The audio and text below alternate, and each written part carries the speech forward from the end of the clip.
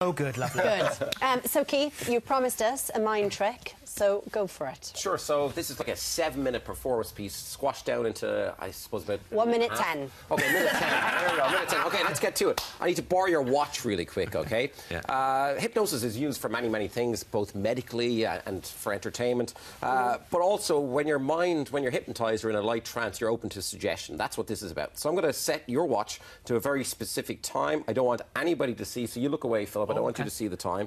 Let's see. I'm going to set it to a real specific time. Let's go with...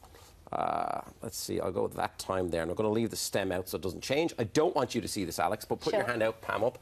I'll put it face down. I'll use your right hand. I'll put it face down in your hand. Close your hand around it. Now, you haven't seen the time of that watch? No, absolutely okay, not. put your left hand on mine. Press down hard. Take a deep breath in, and just sleep or relax down now. That's it, just relaxing, floating, drifting, and dreaming all the way down. And in your mind, I want you to imagine that you're outside Big Ben. Do that in your mind now.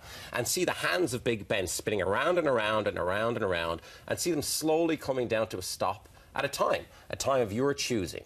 You've got that time in mind? Yes? Yeah. Okay. Eyes open, wide awake. Okay, what time did you see? 20 to 4. 20 to 4, and that was a time from your mind. Don't be so sure.